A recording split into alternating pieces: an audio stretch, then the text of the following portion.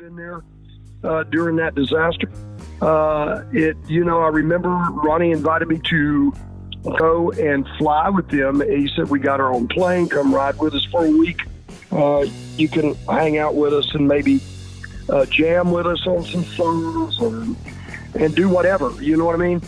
Sure. At the last minute, when they left to go on that tour at the last minute, I was already back with Blackfoot, and my agency, the agency for the band, called and said, I have shows for you guys for the next couple of weeks. And that kept me from going on that trip.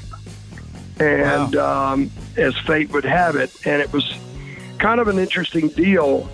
Later on, when I got back with Lynyrd Skynyrd, our first tour over in Europe, we were in London, England, and had played a show, and we played the show right on the anniversary of the plane crash.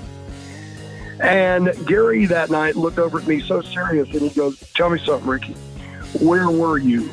And I said, what do you mean, Gary? What are you talking? He goes, where were you on that day? And I knew exactly what he was talking about then. I said, Gary, as life would have it, fate would have it, I was right up the road in Columbia, South Carolina, getting ready to play that night as you guys left, Greenville, South Carolina.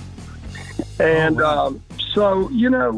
and he looked over at me and he says, well, you know what? And I kept telling Gary, I said, Gary, I've always felt maybe if I'd have been there, I could have said something and maybe made something change or whatever. He goes, Ricky, you weren't going to change Ronnie's mind, And Ronnie he wanted to get on that plane and go.